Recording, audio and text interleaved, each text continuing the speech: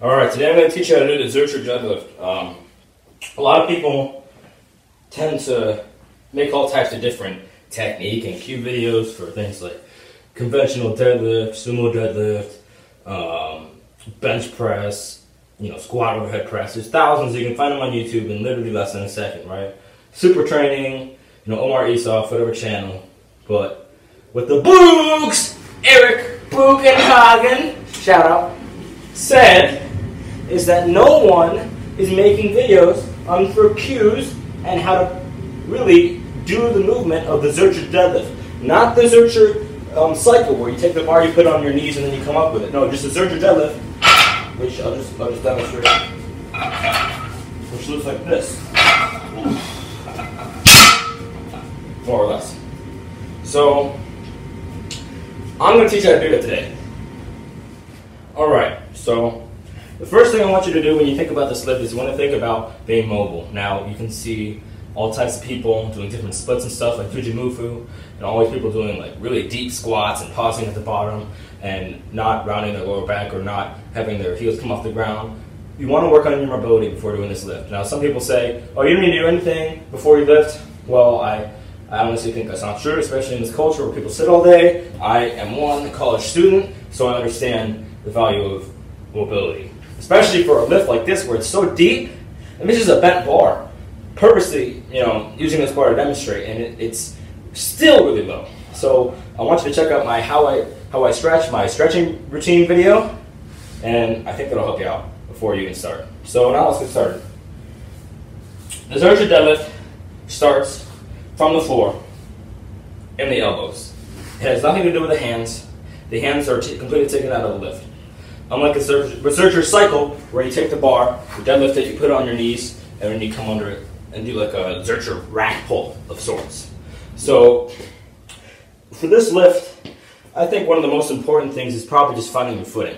So, I set the bar how I want it, make sure everything's even, I line up to the bar properly, and my best stance is a wide stance, a sumo deadlift stance. So I'm going to take a stance in between my squat stance and my sumo stance. So it's going to be pretty wide, but not too wide. Because what happens when you go too wide on this lift is you already have bad leverage to begin with, but you're giving yourself even worse leverages because you can't use your quads. I'm down here, right? It's not really a whole lot. I can't push my my pelvis down any farther, but if I'm here, I can come all the way down. And I can use that bounce to come out of the bottom. And this is the biggest thing right here. I see people do this lift, right? They come down, right? They get their stance, they come under, and they go boom, boom, and they take like 10 seconds sitting down here, and they think, oh, I'm so tight, I'm going to be so strong. Nope. Eric talked about it himself. He said, when you do this, when you do what I just did, and you sit down there for, 5, sometimes even like 8 to 10 seconds, think about what your body is doing. So we have a squat, right? We know that bouncing at the bottom of a squat is a lot easier than pausing at the bottom position.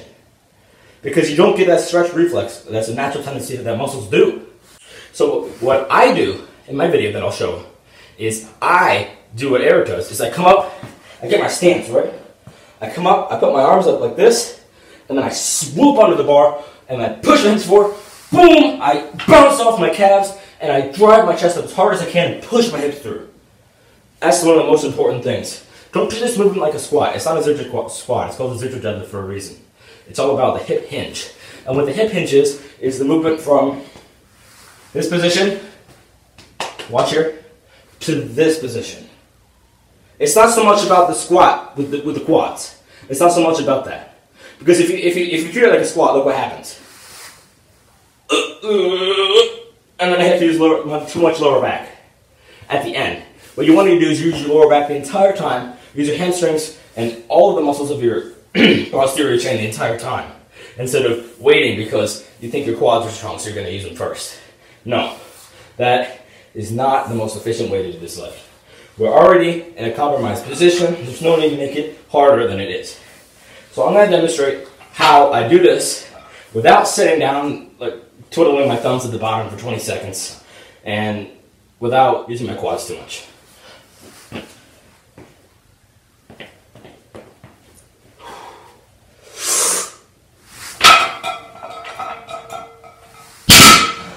And another thing, when you set it down, don't do this with the bar.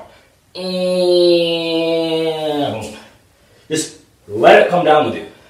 And don't try to control it with your lower back like a Romanian deadlift. Don't do that. That is not smart. It's already in your elbows away from your hips. You don't want to come down with the force in that way. It's not smart. Just don't do it. Plus, if you do that and you come with it, you're probably going to hit your knee, and it really hurts when it hits your actual knee bone. So, I'll demonstrate one more time. And I'll give some cues. Cue time. So, foot stance, exactly how I want it. I figured this out. I've done this lift for a month. I come down. First thing I do, I get the biggest belly of air I possibly can. I push out like someone's going to punch me, and I push my stomach out, and everything, this whole area is completely full, and it's as strong as it can possibly be. As strong as you can be. That's what I want you to think in this lift. As strong as I can be. Because then, everything will fly. No matter what. It's all in your mind.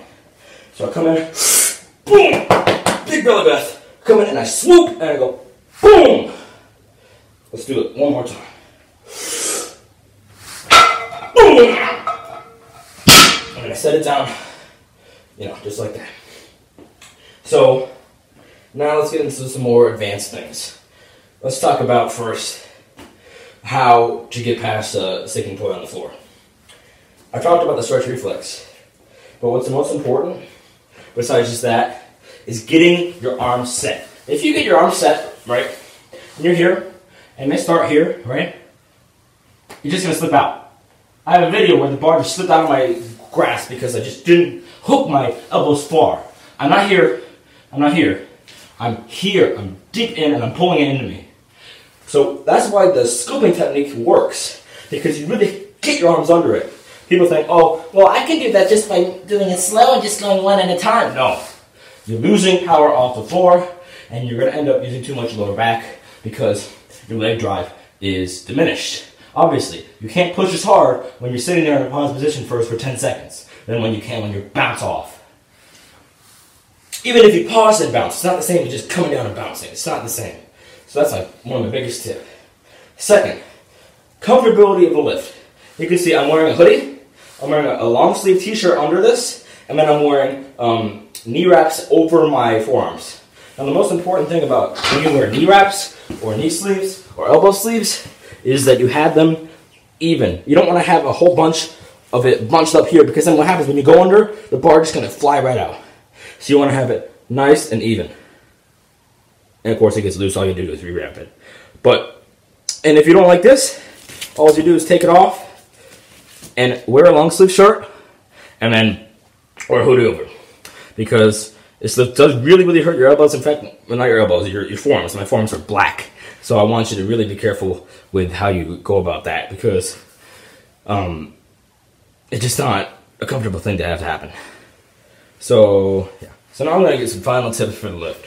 One thing that I recommend is not tucking your chin, because what happens when you tuck your chin is you automatically round your upper back. Now, there's going to be a lot of upper back rounding already, so don't add to it. What I found works best for me in terms of neck positioning is having my neck in a neutral position or upwards. This works especially well if you're good at neck extension, because if you do a lot of neck extensions, it ties into your traps, right? So it automatically makes your upper back stronger, so you'll be less likely to round. So I'm going to show you how that looks. Hold it more back so you can see.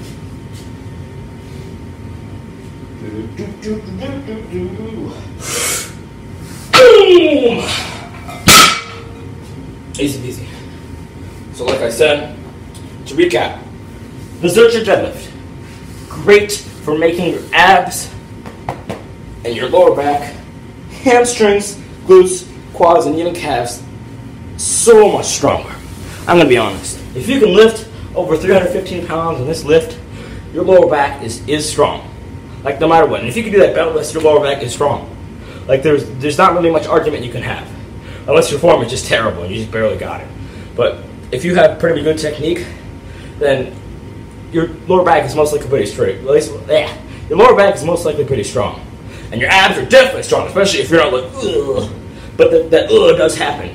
Most important thing is if that happens, keep braced, because you're going to need it. And when the lift is slow, keep grinding through it. Keep grinding through it, because you know what's going to happen. You're going to get the lift. Because it is a mindset!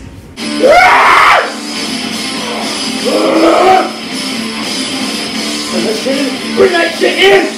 Go!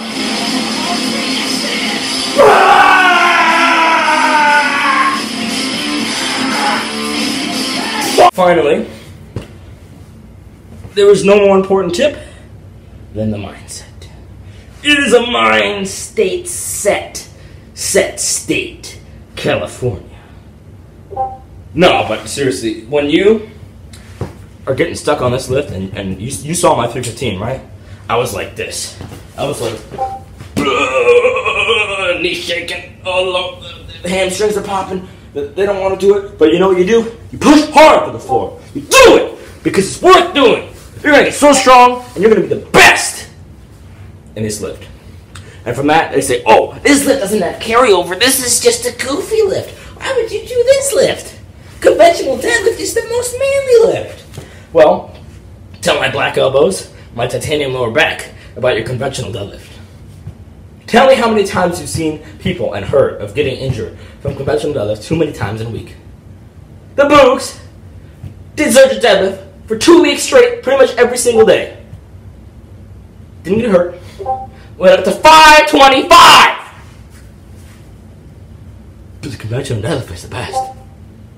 All I'm saying is, get your mind right. And for this lift, final tip. Get a song that has a boom to it.